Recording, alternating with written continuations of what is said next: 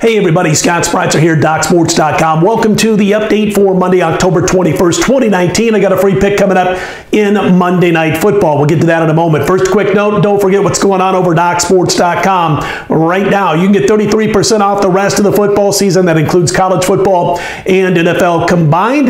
And code word, by the way, is FB Season 33. FB Season 33. It's all one word. And again, use that code word over at DocSports.com. You can check it out on my homepage on the website, and when you click on that package, it'll ask you for that code word. It's all one word, FB Season 33. Don't forget also, NBA starts on Tuesday, and I'll be in action quite a bit in these first couple of months of the season and all throughout the course of the year. In fact, we cashed another winning NBA season last year, our first at Docs. Now 14-4 our last 18 years with NBA as far as winning seasons are concerned, and we're ready to go. We can't wait till Tuesday. Our first plays will be posted on Tuesday morning over at DocSports.com. As far as everything else, well, here's what we got going on Monday. I've got NHL five-star play in the NHL on Monday. NHL swept this weekend, and we're now on a 33-17 winning run. October, November. Told you about how much we like the early portion of the season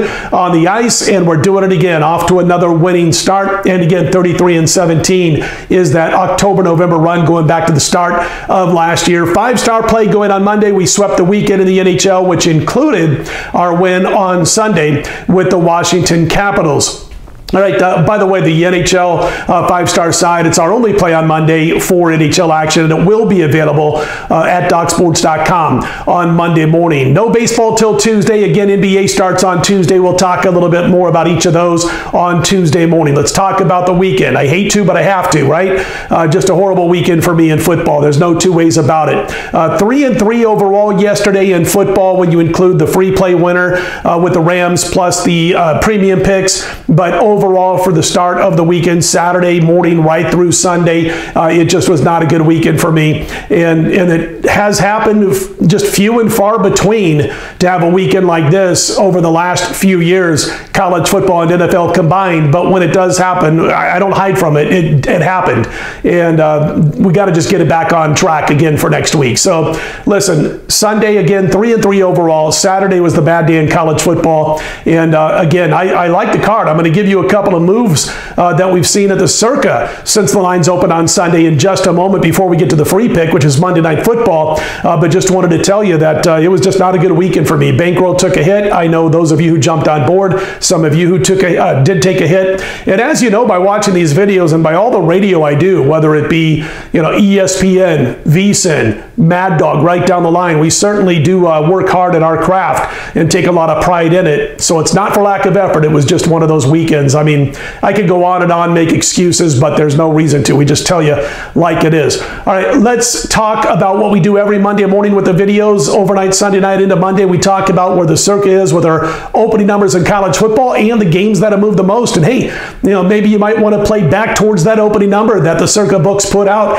after these lines move. Let's give you the biggest movers for this week so far as of Sunday night into Monday morning. USC laying 10 on the opener at Colorado. The Trojans now up to 12.5. Liberty is at Rutgers. Liberty opened a 4-point favorite. They're now a 7-point favorite. Florida Atlantic actually got bet down. They're on the road at Old Dominion. They opened 16.5. Did FAU. They're down to 14.5 on the road. TCU and Texas, interesting line movement here. The Horned Frogs open a 2.5-point home favorite over the Longhorns, and the Longhorns are now a 1-point favorite at Circa, so about a 3.5-point move there, crossing favorites. The Pitt Panthers at home to Miami opened 2. They got all the action on Sunday going into Monday morning. Pitt went from a 2-point home favorite over the Hurricanes up to 5, which is where it sits over there now.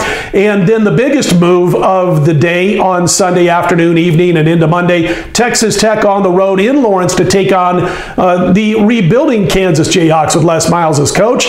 Texas Tech opened an 8-point road favorite in Lawrence, Kansas. They are all the way down to 3.5. And again, you may want to jump on these, and at the same time, you might want to look to play going back towards the opener on some of the bigger movements. And what I'm going to do is kind of look back at that and see how it's done over the course of the season over the next few days, and we'll certainly let you know if it's the wise thing to play back towards the opener. All right, again, here's what's going on for Monday. We've got NHL 5-star play. We've got the free play in the NFL coming up in just a moment. Major League Baseball not till Tuesday, and we're up over 13 units in baseball over the past 8 or 9 days. NBA gets underway on Tuesday, 14-4. We'll look to go to 15-4 with our winning season run in the NBA over at DocSports.com. All right, let's get to Monday Night Football. Playing the under between the Patriots and the Jets, currently sitting at 43.5. You know about that New England defense. What are they giving up? 3 touchdowns so far this season, the defense of the Patriots.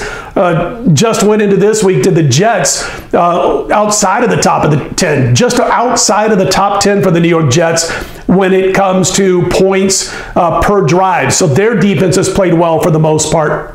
I expect the offenses to be much like they were in the first meeting this season a few weeks ago. You'll remember the total was 43. The final score was New England 30-14, so it jumped over by a point, but it was a couple of non-offensive touchdowns that got it over that posted total and up to 44. I think it's going to be a lower scoring game. You look at 6 of the last 7 meetings between these teams have stayed under the total, and that includes, or I should say not just that, 6 of the last 7 meetings have stayed under the total, but also 23 of the Patriots' last 32 road games have stayed under the total, including 9 straight unders when New England is on the road against teams with a losing home record. So again, it's about 43.5. That's almost where it was last time these two teams hooked up a few weeks ago.